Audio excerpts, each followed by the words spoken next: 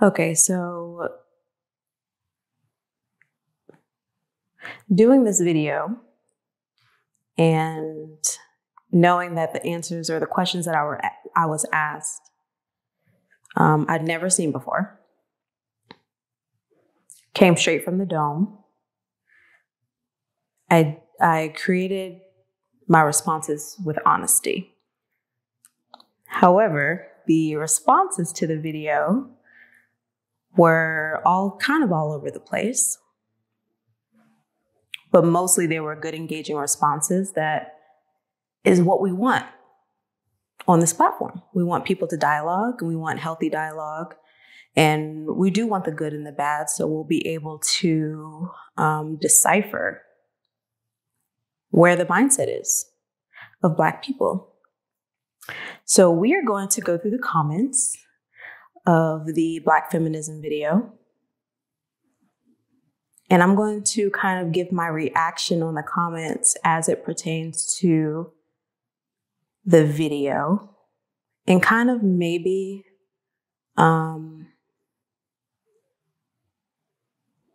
re-explain where it is that I was coming from. Because when you say things off the dome, sometimes it might go left a little bit and you're like, okay, where did I just go with this? So to be able to explain kind of where I was coming from and the truth of what I felt, because these questions were they were good questions, and they were important questions when having the conversation between Black men and Black women. So we're going to go through the comments really quickly and kind of pick out ones that I feel are important. It's a lot of comments. Some good, some bad. It's a humbling experience for sure to see some of these comments. But let's kind of go through it. There's one that I noticed when I was kind of going through the comments that I thought was important. When I was talking about Lil' Kim, and I was talking about how she looked up to Biggie, or she looked up to Tupac, and kind of trying to emulate them, and how it was okay for them to talk about those things, but it wasn't okay for her to talk about those things. Here's the comment here. Let's all pretend as if men weren't buying into all the bull-ish. That was the comment. And I think that was a very interesting comment, because although Lil' Kim was talking about what she was talking about, I wasn't so much saying that what Biggie was talking about wasn't just as destructive to the Black community, because it is. And I think that is something that we really do need to talk about when we talk about the conversation between feminism, or we talk about the conversation with Black women. It isn't one-sided. I think that coming from a woman's perspective, I am harder on women because I feel as though I have to be. And I feel as though I would want someone to keep me accountable. But that's kind of the perspective that I was coming from. Lil' Kim is a woman. Let me keep Lil' Kim accountable for her actions, because her actions in the past, I've never met her, but I know that her presentation to the world was not a great representation of Black women. Now,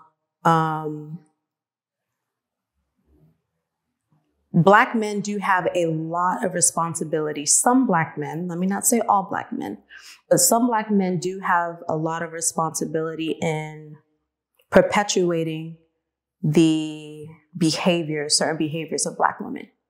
I think that Tupac, Biggie, I'm young, so I don't really 100% have a grasp on that era.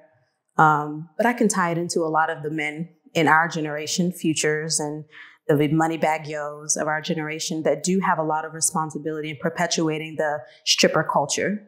They perpetuate the, girls getting naked on Instagram, big booty bees or whatever, shaking ass in front of the camera, this and that. They perpetuate it. So I don't want this to come from a place of I'm only bashing Black women, because men do have, and they are buying into the culture. And I think that when we talk about that space, because that culture of, getting in front of a camera and having your ass out, and stripper culture and rapper culture, that culture is very minute and very particular. I think it's blown up because of social media, but I do not think that most people are living that life. However, because it does have such a huge impact on us, and it has such a huge impact on our children, I think that it is definitely worth the conversation.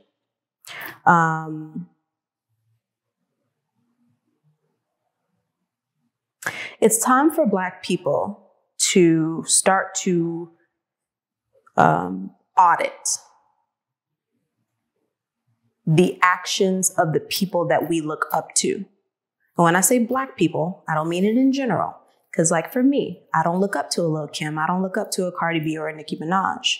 But I know that a lot of my peers do. And I am only as good, morally right to society as my peers are.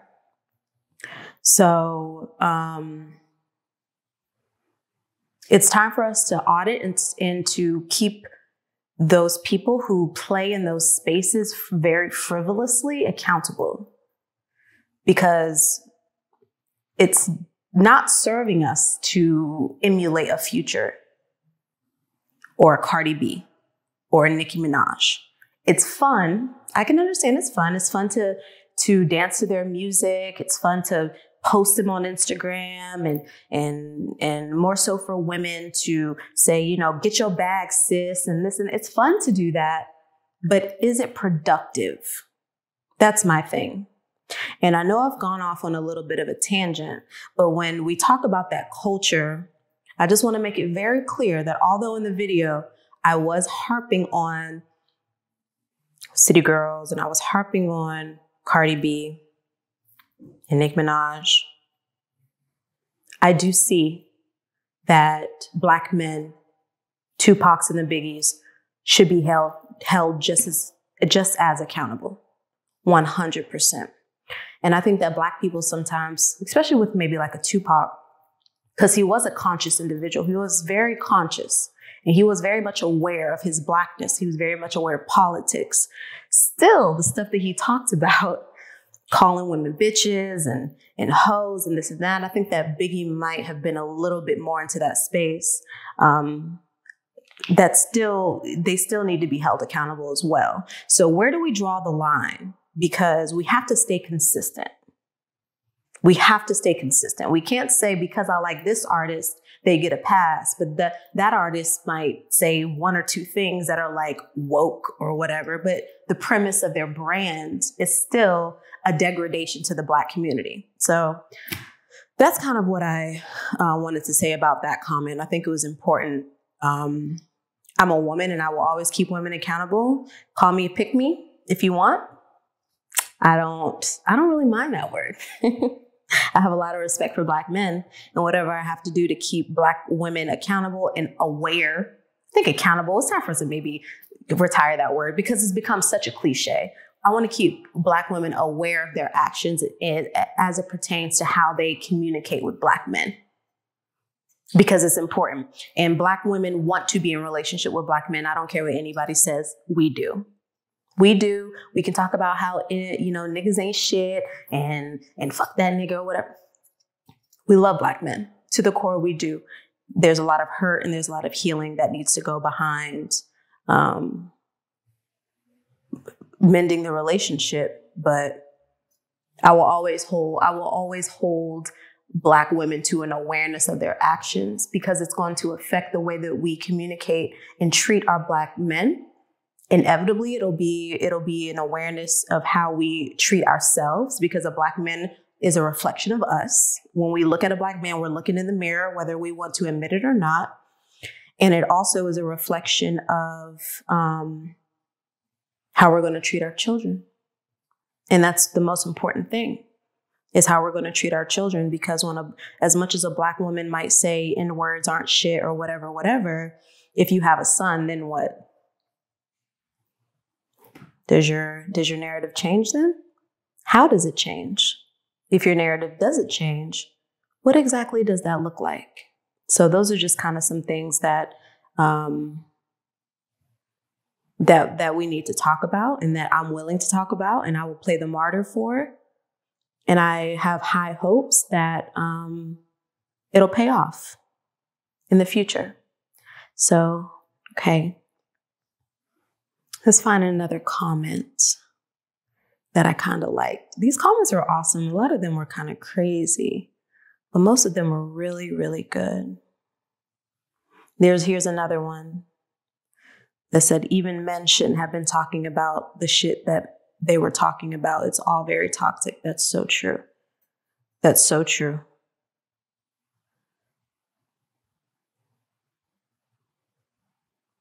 Okay, here's a good one. Talking about feminism. Modern feminism is very different than the first couple of ways. It's two separate entities within our community. So I think that we can take what our grandparents might have told us about feminism, and we can read, and we can research what it was, but none of us were there.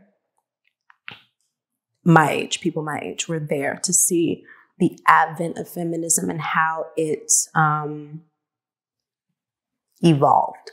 Only thing we see now is modern day feminism. And I think it's called modern day feminism because the crux of what feminism is to me, not to everyone, but to me, is the empowerment of women, which sounds really wonderful. And it is wonderful. I think that women should be empowered because I think that women are very powerful, and they should be aware of that power, and they should know when to use it. I think that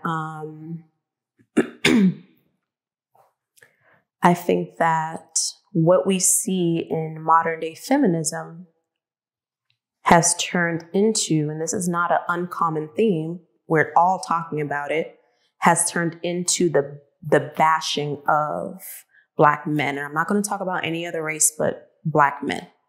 Feminism is pretty consistent as far as the bashing of men, but we'll talk about specifically the bashing of Black men.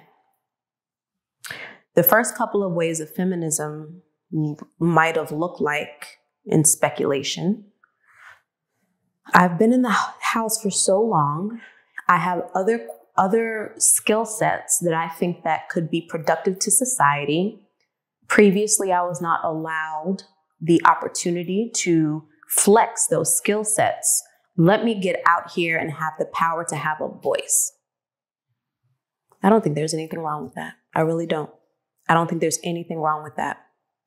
Black men and their families and their communities were very different than white men and their families and their communities. Now, where do we go missing when we started to equate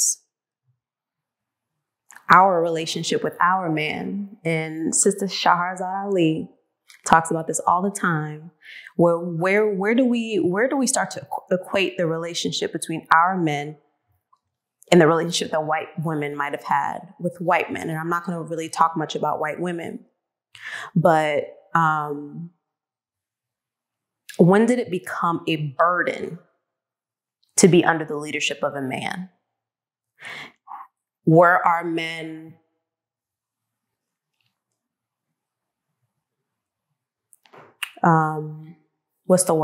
were our men unsupportive of us having a voice? This is when this is when we need to talk to our elders and really have this discussion with them. Were they unsupportive of us of having a voice? Were we even gung-ho and excited to get out in the workforce? Is that something that was a thing?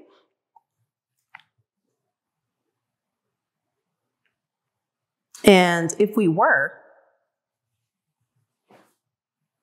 I'm not going to say why, because I can understand why.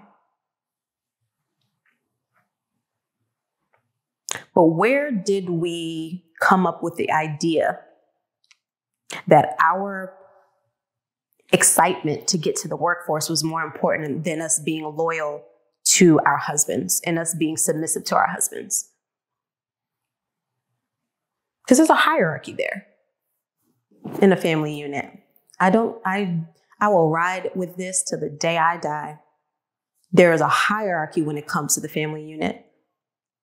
A woman is under the protection of a man. Biologically, it makes sense. It does.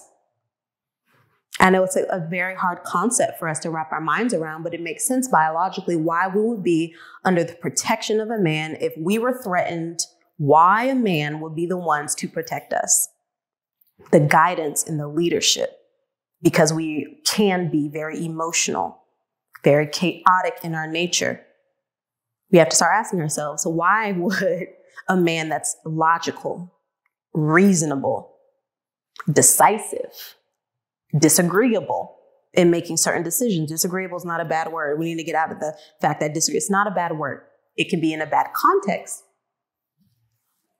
but it's not a bad word. Why will we think that? At what point do we take our desire to be working and in the workforce,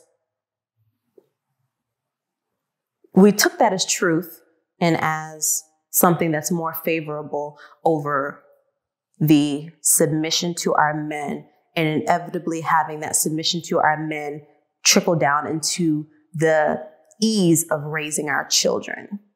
That's my thing when it comes to feminism. And where we are now is that we have these women who are very educated, which I think is amazing. I'll be the first to talk about, yes, sis, you go. That's amazing. I love that. I love seeing educated women. I'm an educated woman. Is my education more important than my community and my loyalty to my family and the duty that I have as a woman? No, it's not. It's not more important. So there are differences between the first wave of feminism and modern feminism. And we do need to do more research, because at this point, there's no really comparing the two. But we are in the modern day, and we have to, thinking about the past has to be a point of education, because we're not living in the past anymore. We are living in the present. So how do we decipher and how do we maneuver with where feminism is going in the present? So that's kind of my rant on that question. Yeah, let's see. I see a lot of comments about my honesty. And I think it's important to be honest. Such honest answers. I think it's important to be honest. And when discussing these topics, I don't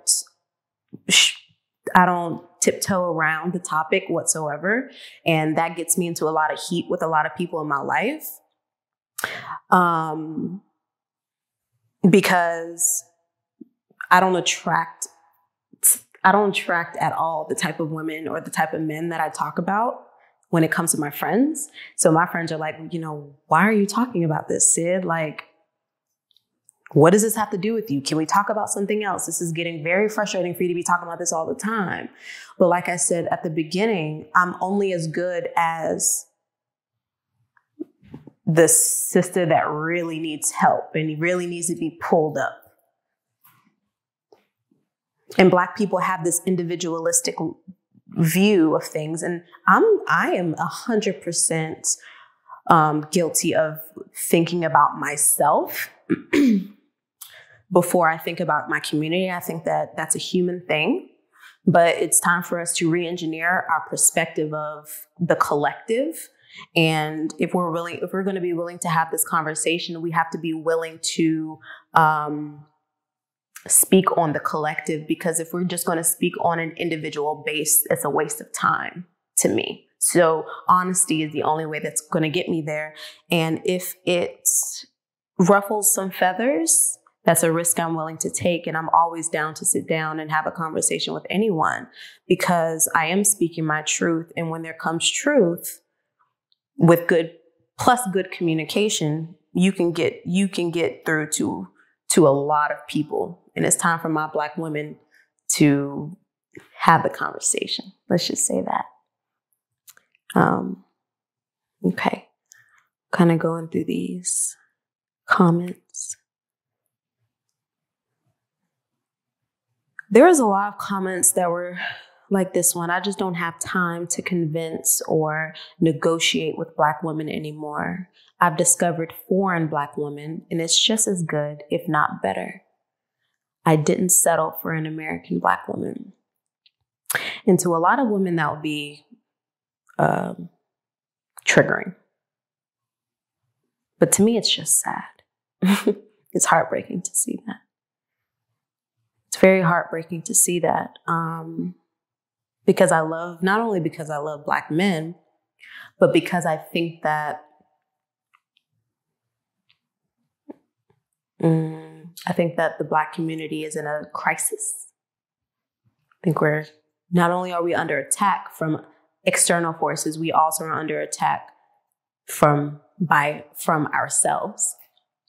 And if we don't get it together in 10 years, let me not say 10 years, in a generation's time, the Black family will be no more.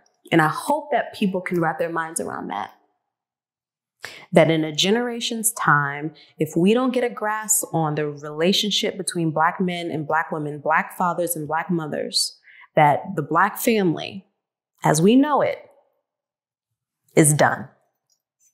And, all the music that we loved, all the old school music that we loved to dance to that talked about family and community and unity will be very triggering to us, because it'll be a thing of the past for real. Not in the context of that it was made in the past, in the context that we have no way to get back to that.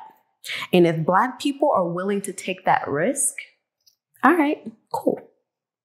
I don't think Black people are willing to take that risk. So Black men saying that they're done with Black women and American Black women. So let's break it down. That's what they're talking about. Black American women. And they're happy that they discovered foreign Black women. It's interesting because they're still Black women at the end of the day. They're just not in the confines of the West. That's heartbreaking. That's very heartbreaking.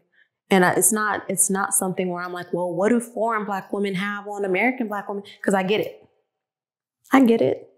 Now, if you there's a lot of foreign Black women that are very Americanized and they still live in their countries.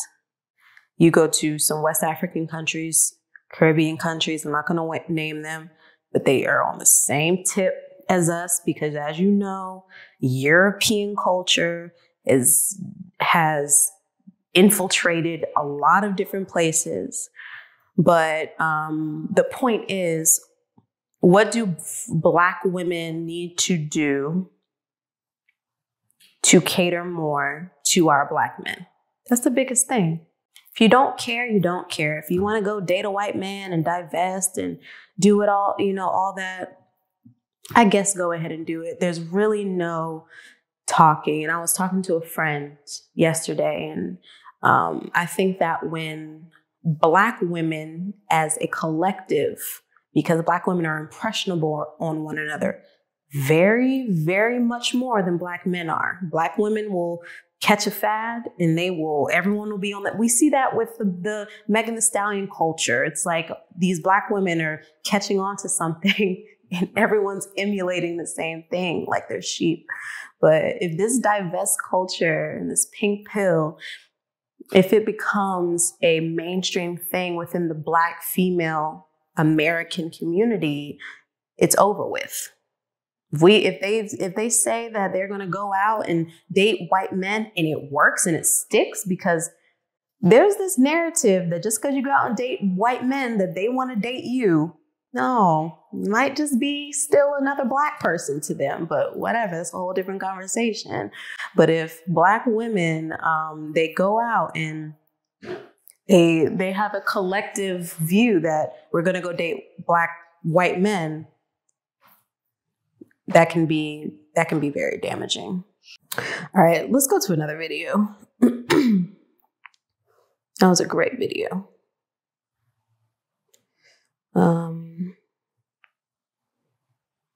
Let's go to another video though. Let's see.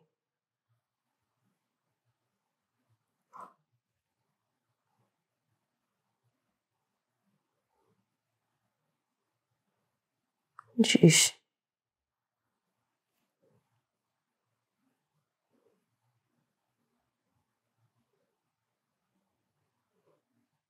Alrighty.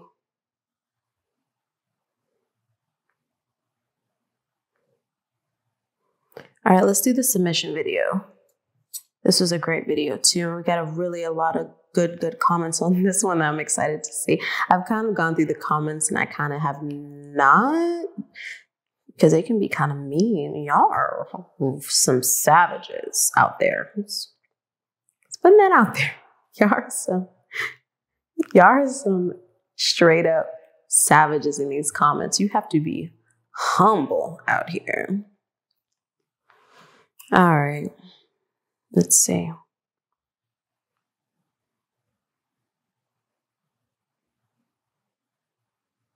This is a good one. The deeper question, oh my gosh, these ads. Okay, so this is a good one. The deeper question still comes, so why is it that women feel the need to defend their independence to their man, yet not to anyone else? Why does your boyfriend need to, or husband need to deserve your humility and cooperation? So the women that really are like against submission are very disagreeable. I think they're disagreeable with everyone.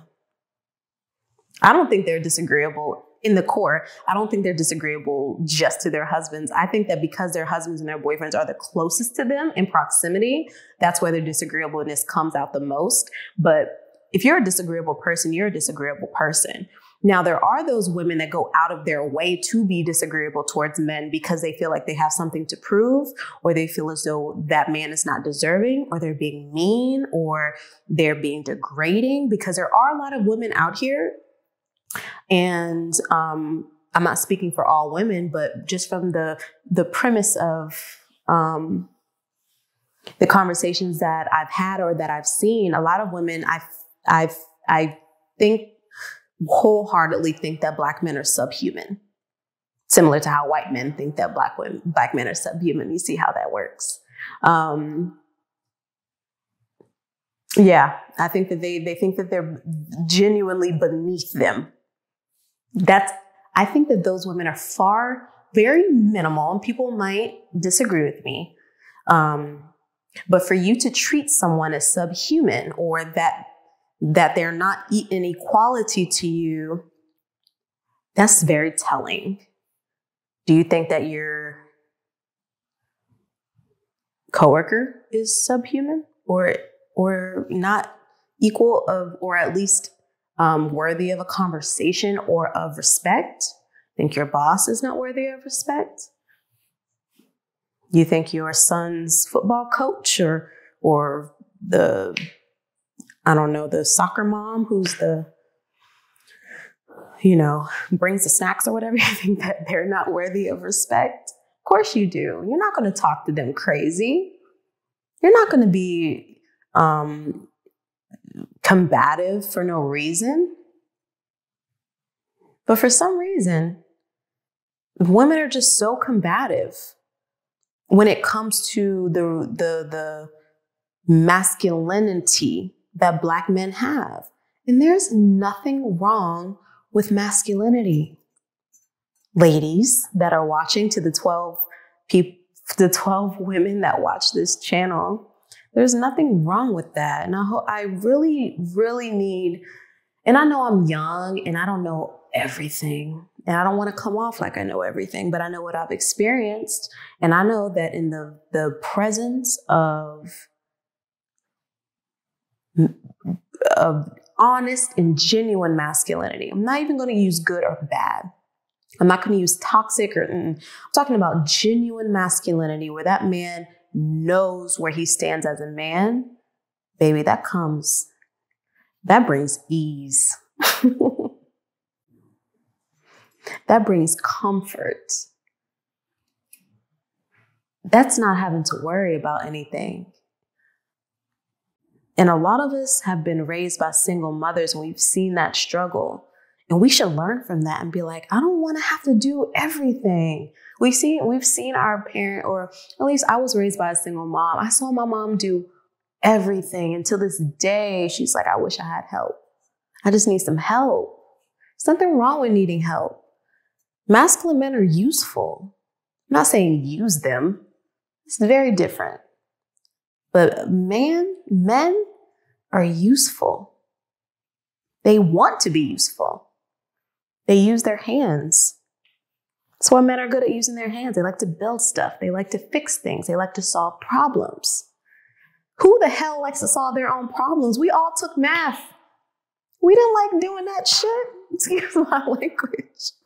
We didn't like solving the math problem. We want someone that in the comfort of their presence, we feel like, yeah, solve this problem for me, baby. And it doesn't always come in the form of finances or I need my nails done, so send me some money for my nails, or send me money for this. It doesn't always come like that. Sometimes it's like when my car, my tire's busted, if you're a little younger, maybe your father will step in, if God blessed you with that. But, when you're older, if my tire's busted or my window's busted or I need something fixed at the crib or this and that, that's calling on a man. That can be platonic man. That can be a man you're in a relationship with, but let me hit him up. He'll be there. That is ease. I don't want to fix my own plumbing situation. I don't even want to pay nobody to do that.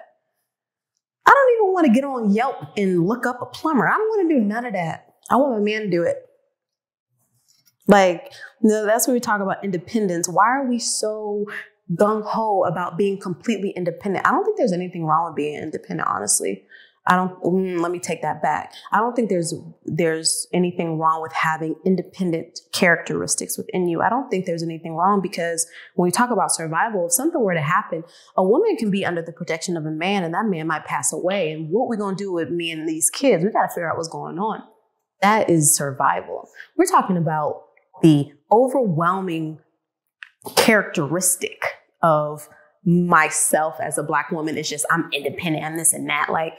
You see how everyone always does the snap and the neck roll because it's not cute, because it's humorous. It's not cute to be independent and not want a man around. I want men around. I like men. They'd be fine too. So nice to look at. Just saying. So yes, so that's my response to that question as far as why do they feel like they need to defend their man to anyone else. I don't think that's just a defending their independence to their man thing. I think you're just inherently disagreeable and you need to go to counseling. You need to get some healing going, meditate, and figure out what's going on with that within yourself as to why you are so negative. So that's just my point. All right, let's see. All right, this is a good one. When I was talking about how the heartbreak is perpetual. And I guess this kind of ties into a little bit of what I was just talking about as far as single mothers being the ones that have to run the households. And it's honestly very not admirable, respectable for a lot of single moms out here that we're talking about single moms that are single because I think that we've gotten into this space where it's like, are you a single mom by choice? Or are you a single mom because you don't know how to act? That might make some people mad. Well, we got to define what single motherhood is. I'm talking about single moms that somebody might have walked out on them. They tried their best and the man's just not there. think the single motherhood looked differently maybe in the 80s and the 90s than it does in the 2000s. But yeah, they taught their children, because mental health and healing, it's kind of like a new thing with our generation, but it wasn't a thing really, especially not with my parents.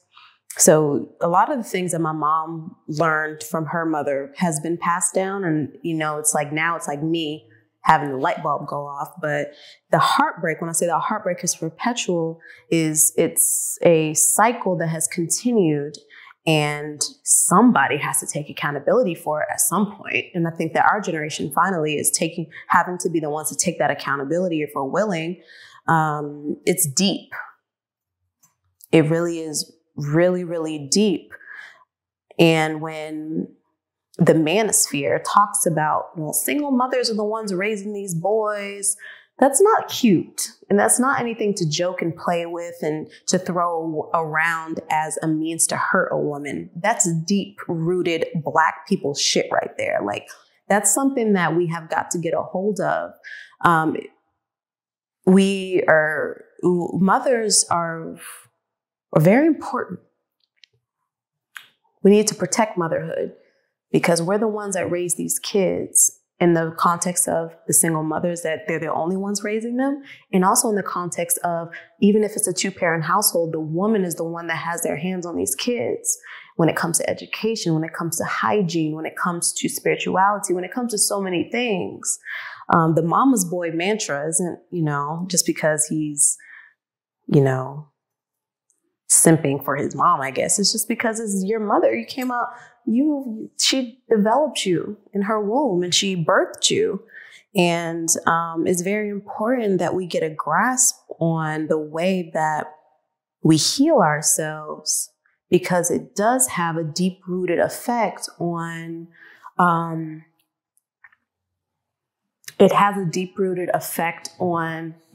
the outcome of our children. Not saying that the fathers are not important, because they are. They're very important. Mothers just play a different role than fathers do. So, yeah. Okay, I'm just going through these questions.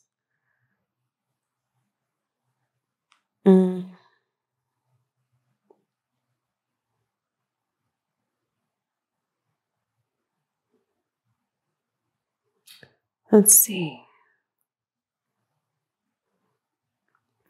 So she keeps saying loyalty while describing responsibility. Ooh, that's actually really good.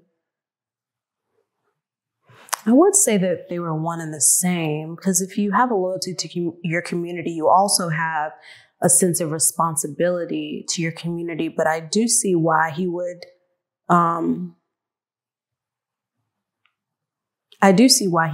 compare the two.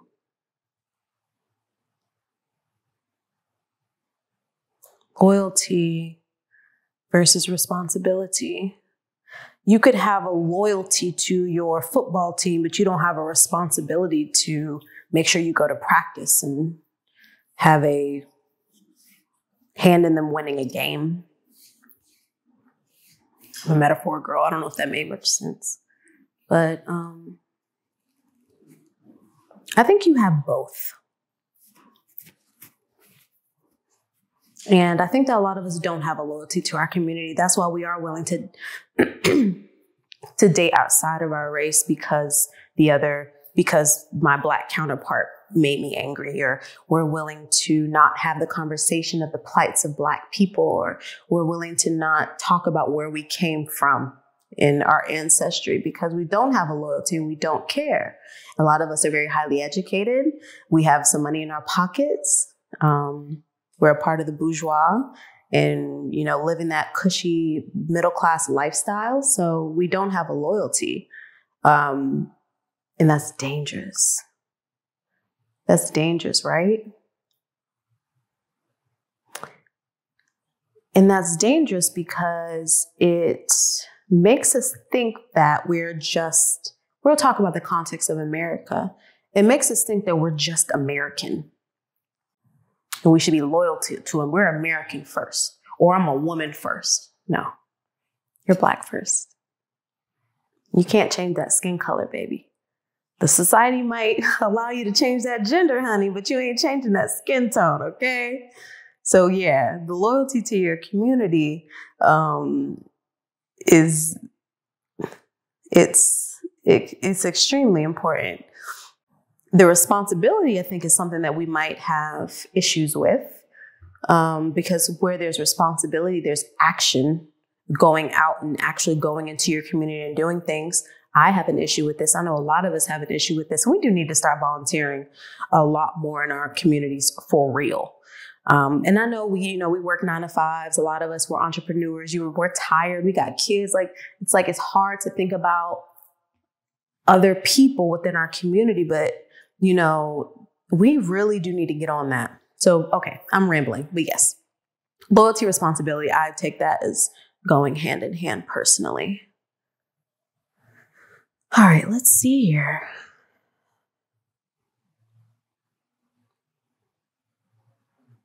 Ooh, okay, this is a good one because I talked about in this video, the chunk of the video, about how women they'll do everything to make their space cozy for their friends, and they'll cater to their friends, and they'll take them out to dinners and do all those things. But when it comes to their man, I think that maybe it depends on the friend group. But I have seen in the past where some people might be kind of nervous to talk about catering to their man. And that usually is because their friends don't have men. So it's like, I don't want to brag or whatever. But he said, honestly, or she said, honestly, for a woman to keep her friends closer to her than her man is crazy. That is crazy, especially when you talk about commitment. When you're a little younger and you're playing around, which I don't advise, but whatever, you're not as mature. That man just might be another tick, it's like, whatever, these are my girls.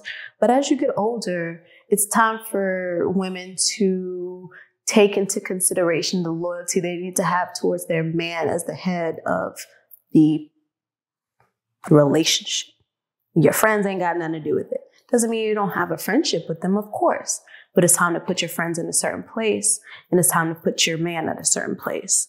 He said, this is why a lot of Black women aren't married. I don't know. I think there's a lot of different reasons why Black women aren't married, but it sounds like he might be speaking from experience. Now, this is interesting. He said, Black men, we don't put our friends over our women, especially our wife. In the context of boyfriend, girlfriend, I don't know about that. I know a lot of men out here that love hanging out with their homeboys. But I think that maybe might just come with maturity. He did say his wife. So I do know some husbands who would never put their friends over their wife. So it just depends. I don't know if that's a comparison thing, because I know a lot of women that will never put their friends over their husbands. So I don't know if that's a comparison thing, but I do think that when you are younger, and I think that young people are having children earlier, so it's important to focus on younger people. A lot of women might be a little scared to talk about submitting to their man and be like, oh no, like I'm not doing that. But behind closed doors, girl, you submit to him. So yeah. Let's see. Okay, this is a good one. It's one thing I did not talk about in the video. And I got a lot of flack from people in my life. And they were like, you talk so much about submission, but you forgot to mention that the Black man's not worth submitting to, then why does it even matter? This person said, the truth is Black women are very much in support of submission as long as it's the right Black man. As long as it's the Black men submitting to them. Okay, maybe I misread this comment. The truth is Black women are very much in support of submission as long as it's the Black. Oh, okay. Okay, I read this wrong. Okay, I read this wrong. So this person is saying that I'll submit to you if you submit to me. That don't even make no sense. two CEOs in the room together, they're just going to murder each other. That don't make no sense, ladies, if that's the way you think, which I don't think a lot of Black women think like that. But we'll go to my first point about Black men, a lot of Black men not being worthy of submitting to. And I think that this is two things. I think first, submission can't be conditional. Whether you get your heart broken tomorrow and then the next day you can't, or unless you get your heart broken yesterday and today you are saying, I'm not going to submit. What I'm saying is it has to be a consistent thing. You have to be, I think that submission, for me, and I know a lot of people don't think like this, but for me, I think that a Black woman should submit to a Black man. That's just my viewpoint. So if we're going with that, that has to be something that's instilled and ingrained in you. And it can't be conditional. Whether you get your heart broken or whether you have a bad conversation with the Black man on the street or whatever, it can't be conditional. And I think a lot of that comes from the home when it comes from respect. When I think about submission, I think about respect.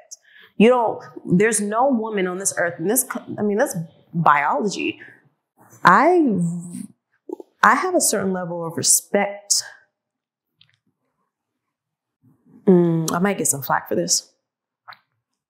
I have a certain level of respect and a little bit of fear. A little bit of fear. I'm going to go with this. Okay. I have a little bit of fear for a Black man that's bigger than me, because I know that if anything were to go awry, not saying it will because of his personality or not the conditions of the situation, but I know biologically if things were to go awry, he can punch me in the face and I'd be out of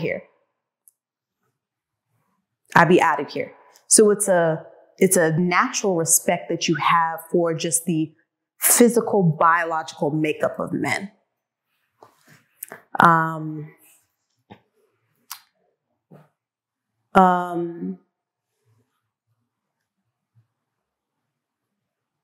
Women don't have that anymore. They don't care. Women have access to guns. Like, they don't care anymore about, they think they can take on in their mind men. They do, which is wild. And I think those two things do coincide, because if I don't respect the biology of a man, in practicality, I'm not going to respect him either. And submission and respect, like I said, go hand in hand to me. If you don't want to submit to your man, see how it works out. That's all I have to say. If you don't submit to your man and he's the type of man that allows that, I also will say, see how that works out. Because you might be the type of woman that like passive men and they don't mind submitting to their woman, and if that works for you, that's fine. I just don't think that that's a natural inclination for women to be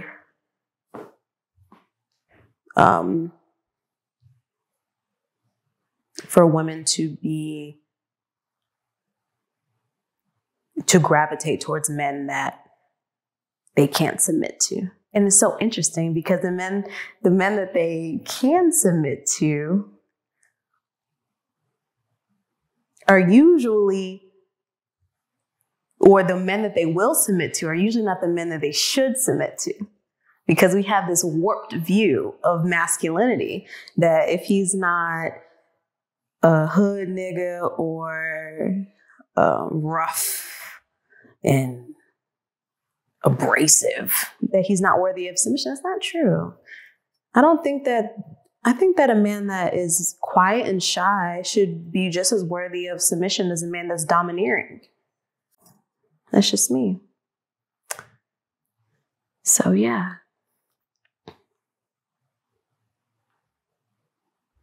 All right.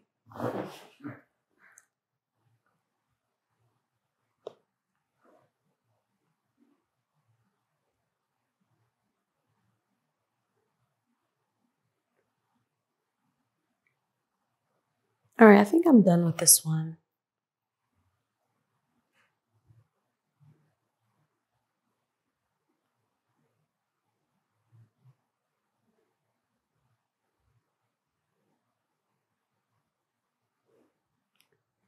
Let's do one more. I want to talk about the LGBTQ community. There's one I did on LGBTQ. That one was kind of iffy. It wasn't my best work. And I'll tell you why. That's a touchy subject for me and a lot of people, and I won't get into it today, but I will kind of explain the question that was asked. And I think the point that I'm just going to try to make, because a lot of these comments were, well, she didn't really answer the question.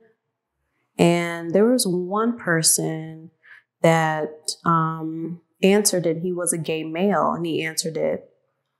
And he said that pretty much the premise was that a lot of Black women don't really rock with him either. And the question was, why do Black women go so hard for gay Black men? And I think that a better question is, well, first off, I will say I don't think a large majority of women. We're not talking about women in New York or leftist women or women in Cali or Atlanta or whatever. Just general women over the scope of the country, Black women. I don't think that they ride as hard for gay and trans as people think they do. But the point that I want to make, he said, you skated around this combo. I did skate around. I deflected. I'm not going to lie to y'all.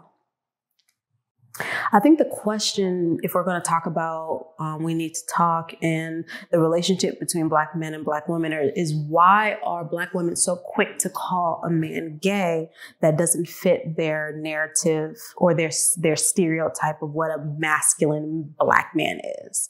And I think that's where defining masculinity becomes very important, and femininity as well. Those are very hard things to define. I don't know if you have a conversation with someone about what it is, you'll get a gazillion different definitions of it. But I think that Black women do find it easy. Oh, this nigga gay because he didn't do something that catered to what you wanted. You didn't get the outcome that you might have wanted from him, or because he did something that you might have found effeminate. And I think that this is something that we need to start to unlearn, because people are multifaceted. And there's a Black man out there that likes to draw and paint.